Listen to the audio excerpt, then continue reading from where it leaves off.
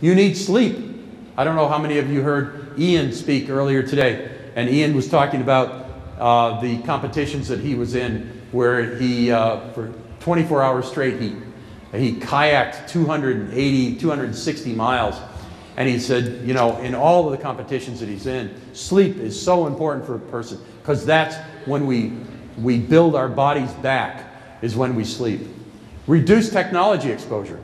All the Wi-Fi, all the cell phone use, all the wireless systems, the radio frequency stuff, our body systems are electronic. And if we're having to compete with these technologies to do our business, it fatigues us. Every one of us is degraded by our exposure to technology. And it's biological mimicry. In other words, the body, when it doesn't have enough of its own electric, it tries to use some of this other electric, thinking it can use it, and it can't. That's why none of us can remember where our cars are parked when we leave the grocery store. That's why we come out of our driveway and our car automatically goes to work. You know, don't you love that Saturday morning you drive out the driveway? Car goes to work. Why am I driving in this direction? I'm not going to work today.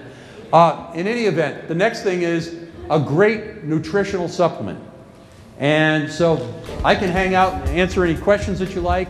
And those of you who have had all that you've liked, thanks for coming.